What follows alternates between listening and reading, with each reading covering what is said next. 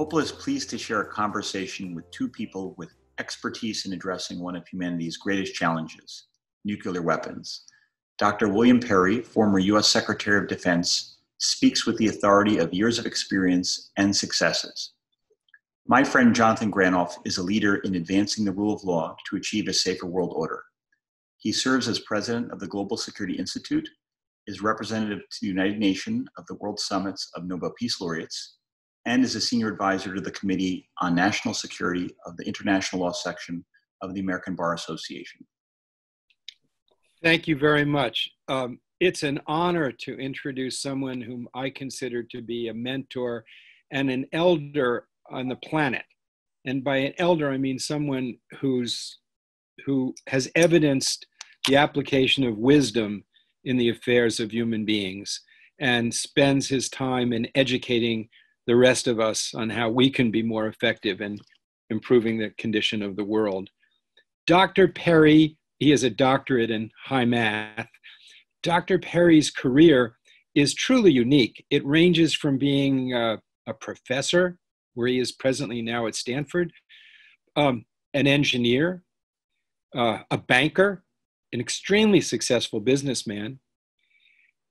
Back in the late 1970s, he helped dramatically when he was Undersecretary of Defense in helping bring the Defense departments from an analog system to a digital system. And out of the work that he did, that he led, we have our GPS system. So to a major extent, Dr. Perry's work in the Silicon Valley has produced enormous benefits to all of us. This very Zoom call depends on that digital technology.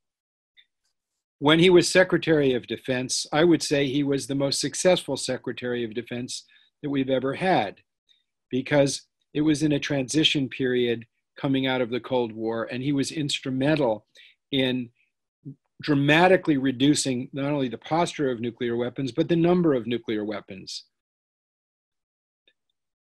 After his retirement from being Secretary of Defense, he hasn't given up one moment of sitting on his laurels. And he was one of the principals in the very important initiative and op-eds of Secretary Shultz, former Secretary of State Shultz, Senator Sam Nunn, and Henry Kissinger in a series of very important op-eds that they did in the Wall Street Journal, calling for progress in the elimination of nuclear weapons. Without taking up any more time from someone I think we all need to learn from, I now have the privilege of introducing one of my mentors and examples of how we should live, Dr. William Perry. Please, Dr. Perry. Thank you very much, Jonathan. On this very day, 75 years ago, an atomic bomb detonated over Hiroshima. The city was destroyed and more than 70,000 people killed instantly. The world had never seen or even imagined such a force for destruction. Albert Einstein observed that with the advent of the nuclear bomb, everything has changed, except our way of thinking. But over a period of several decades, my way of thinking did change. And what that change led me to believe that nuclear weapons were an existential threat to our civilization and motivated me to begin a crusade to abolish them. Today, I will tell you about 4 events in my life that changed my thinking about nuclear weapons. I was just 17 and returning to my college dormitory from a class in differential equations when I heard the news that a powerful bomb had been dropped on Hiroshima. A few months later, I turned 18 and joined the Army. And after my training, I was sent to Japan as part of the Army of Occupation. I will never forget my first visit to Tokyo. The city had been destroyed by firebombs, and the massive rebuilding program had not yet started. I reflected that the horror I was witnessing in Tokyo had been inflicted by thousands of planes, hundreds of thousands of bombs over a period of more than a year. But that equivalent devastation had been inflicted on Hiroshima with one plane, one bomb, in an instant. And that is when my thinking did begin to change. I was beginning to understand that with the advent of the nuclear bomb, everything indeed had changed. Even at 18, I understood that nuclear weapons must never, ever be used again. A few months later, my unit was sent to Okinawa, the site of the last great battle of World War II. The fighting had been unbelievably fierce in Okinawa. Of the 100,000 Japanese soldiers defending the island, only 10% survived. Only 10%. The rest were killed in battle or committed suicide. And at least 100,000 Okinawan civilians perished. I watched in disbelief as my ship landed at Naha, the capital city of Okinawa. Not a building was left standing. In the coming months, I traveled all over the island conducting surveying operations. The civilians who had escaped death were living in poverty, their homes and farms destroyed by the fighting. So my boyish fantasies about the glory of war were soon replaced by the stark realities of the horror of war. The second transformative event of my life occurred during the height of the Cold War. The year was 1962. I was the director of an electronics laboratory in California and was also a pro bono scientific consultant to our government. When I got a call from the deputy director of CIA asking me to come in to visit him as soon as possible, I told him I would rearrange my schedule and see him the following Monday. And he said, "No, you don't understand. I need to see you right away." So I got on the red eye and flew back to Washington. Next morning, I went into his office, and there on his desk were a series of photographs, U-2 photographs. As I looked at the pictures, I instantly recognized that these were Soviet missiles under deployment in Cuba. And that was my first inkling of what came to be called the Cuban Missile Crisis. He asked me if I would lead a small analysis team whose job would be to write a report for President Kennedy every morning on his desk. The reconnaissance planes were flying over Cuba in the morning. The photographs were flown back to Eastman Kodak, who quickly processed them and sent them to Washington. They arrived shortly after lunch at our analysis center. And our team worked until about midnight, studying all of those data and all other intelligence we had available so that we could prepare a report for President Kennedy that would tell him the state of readiness of those Soviet missiles. Kennedy was being urged by his military leaders to conduct a conventional military operation against Cuba, but he was resisting that. He wanted to use diplomacy as long as he could. He resisted it because he feared that a conventional military attack would escalate quickly into a nuclear war, a war that could annihilate all of our civilization. So our job was to give him as much information as possible so that he could delay that decision as long as possible, and in the meantime, conduct diplomacy. President Kennedy, after the event was over, offered the opinion that the likelihood of the Cuban Missile Crisis erupting into a nuclear catastrophe was about 1 chance in 3 for the end of our civilization. But the bad news was his estimate was optimistic, because when he made it, he did not know, because we did not know, that the Soviets, beside those medium-range missiles not yet operational, already had tactical missiles with nuclear warheads on them, ready to go, operational and with full authority for launch. So if he had accepted that recommendation, our troops would have been decimated on the beachhead with tactical nuclear weapons, and a general nuclear war would surely have followed. So we avoided a nuclear catastrophe in the Cuban Missile Crisis, but we did it more by good luck than by good management. When most Americans learned from the Cuban Missile Crisis that it was a great American victory, Kennedy and Khrushchev had faced off, and Khrushchev had blinked. What I learned from the Cuban Missile Crisis is that we nearly blundered into a nuclear war, and that we avoided a civilization-ending crisis more by good luck than by good management. The third transformative event in my life occurred in 1980, another period of intense Cold War hostility. At the time, I was the Undersecretary of Defense for Research and Engineering, responsible for the development of modern weapons, digital weapons, to offset the numerical superiority of the Red Army, whom we believed was posed to dominate Europe. And I got a phone call at 3 o'clock in the morning. The voice on the other end of the line identified himself as the watch officer at the North American Air Defense Command. And the first thing he told me was his computers were showing 200 ICBMs, long-range missiles, on the way from the Soviet Union to the United States. For one horrible moment, I thought we were about to relive the Armageddon that we so narrowly avoided in the Cuban Missile Crisis. Luckily, he quickly informed me that he had concluded his computers were in error, that this was a false alarm. And he was calling me to see if I could help him determine what had gone wrong with his computers. Well, the short answer was it took us several days to figure that out. It was a faulty chip in the computer, nothing more. And an earlier false alarm, the problem had been not a machine error, but a human error. So our early warning system is a wonderful, fantastic piece of technology. But humans do err and machines do err.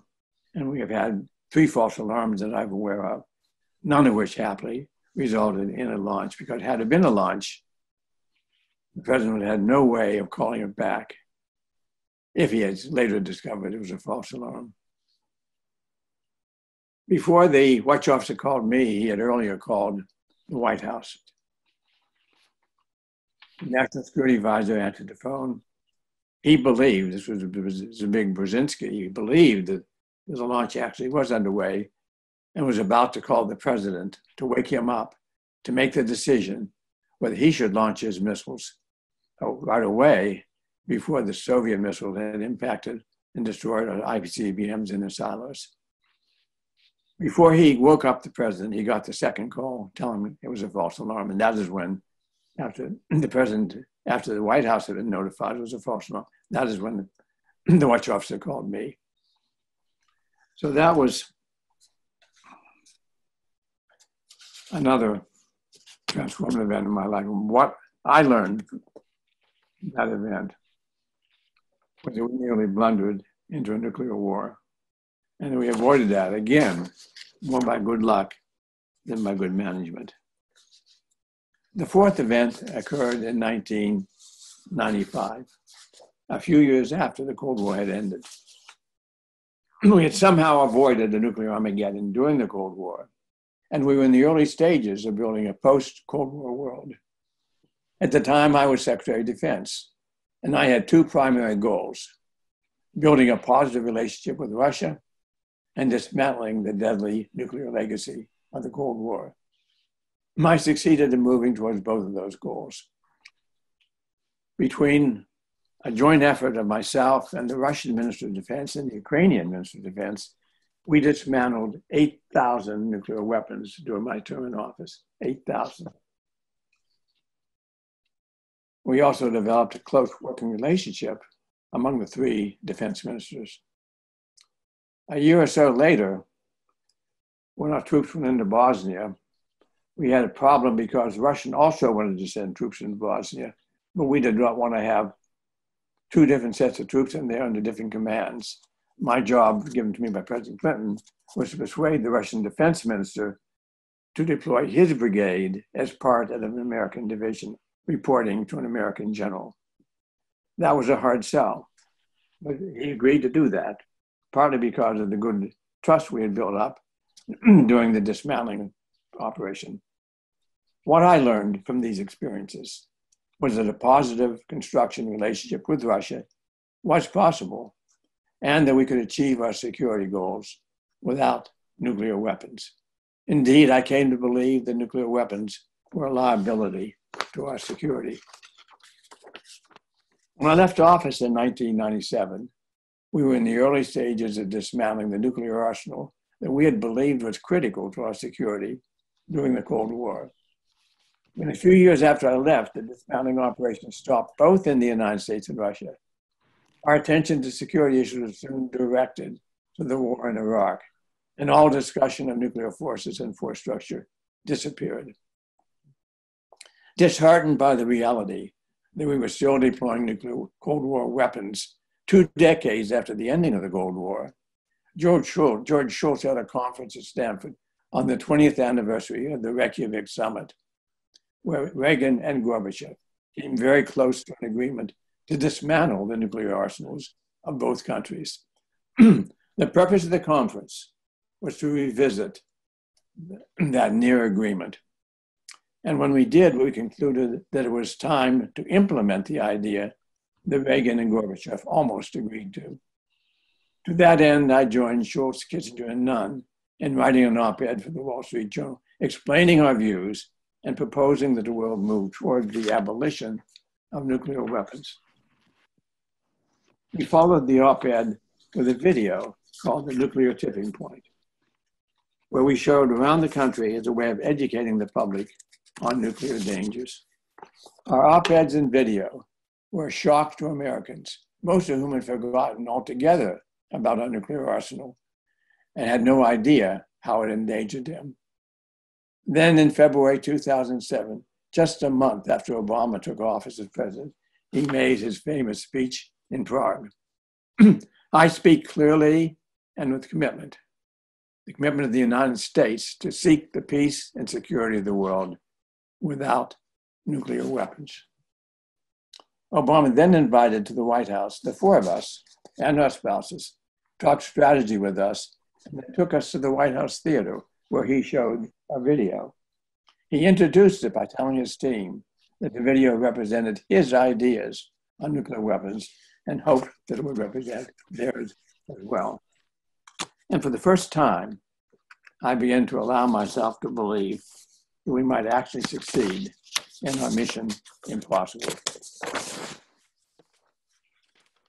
A year later, Obama negotiated the New START Treaty with President Medvedev. That was intended to start the process of dismantling the nuclear arsenals of our 2 countries. The treaty was, in fact, a modest first step and included very strict verification procedures, so I assumed it would breeze through the Senate ratification. Well, I was wrong.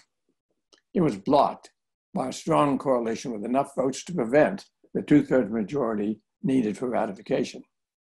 After the Senate had adjourned for the season, Obama met with the leaders of the coalition and made an agreement by which he agreed to support a complete rebuilding of our nuclear arsenal, and they agreed to ratify the treaty. I thought that price was too high, and apparently President Obama did too. From then on, he stopped his pursuit of nuclear objectives in favor of other goals. And with that, the mission impossible being pursued by the 4 of us died. But I was not ready to give up. If at this time we could not get rid of nuclear weapons, perhaps we could at least take actions to reduce the danger they pose to our country and the world. So I started a small nonprofit organization, the W.J. Perry Project, to promote such actions by educating the public on the dangers and on reasonable political steps they could take to reduce those dangers. During the past 6 years, our little team has given countless talks and lectures, written dozens of papers, prepared 2 videos and 2 books, My Journey at the Nuclear Brink, and The Button. The Button was written in conjunction with Tom Kalina and was just released this June. It was written specifically to reach an audience not educated on nuclear issues, and more specifically, a younger audience. The headline issue in the book was Presidential Sole Authorities. We wanted everyone to know that the president had the authority and the communication equipment to start a nuclear war in a matter of minutes. The communication equipment, called the football, is with him 24/7. He probably would consult with advisors before he sent a launch command, but he may feel that he doesn't have the time to or the need to. Another issue we highlight in the book is our quick launch procedures. We argue that they are not needed and they make us dangerously vulnerable to an accidental war. My earlier story today on one of the false alarms we suffered was designed to illustrate that danger.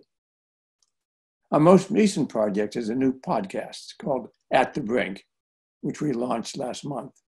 We particularly wanted to get our message across to a younger audience, and we thought that podcasts might be the best vehicle for doing that. Because I was pointing our podcast to a younger audience, I asked my granddaughter to manage and narrate it, and I believe that she did a terrific job. Don't let me scare away this audience by saying I was trying to reach a younger audience, which I was. Try it yourself. I think you'll like it. I confess that sometimes I get discouraged by the difficulty in convincing our public that they are facing a nuclear catastrophe and that they must get concerned with these issues and take some relatively simple actions to lower that danger. And sometimes I reflect that I'm 92 and perhaps I should hang it up and let the younger generation take over this fight. But I have promised my 12 grandchildren that I will not do so. Or in the words of Robert Frost, the woods are lovely, dark, and deep, but I have promises to keep and miles to go before I sleep and miles to go before I sleep. I thank you. Dr. Perry, I sincerely hope that many people who've been listening will join you in this journey, taking miles to go before we all sleep. And I urge everyone watching to go to the William Perry Project. It is probably the best deep dive in educating in a clear, simple way of educating yourself on the reality of the scope, the size, the risks, and avenues for eliminating this threat.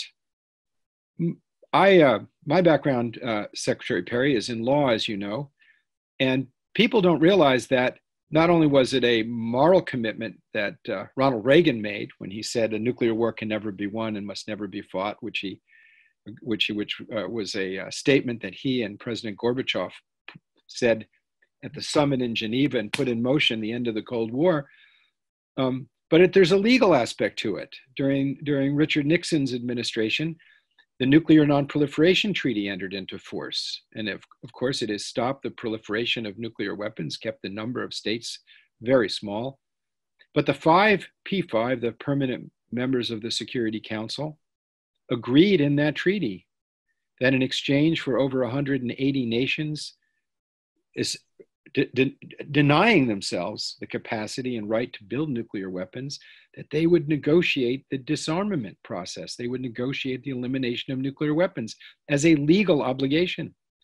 And the International Court of Justice has unanimously ruled that there is a legal obligation of all states to pursue in good faith negotiations leading to a legal instrument or instruments eliminating nuclear weapons. This issue has always been a bipartisan, but today it's largely become partisan. And the danger, not only the danger has, we realize more of the danger even than we did at the time when you were watching the Cuban Missile Crisis.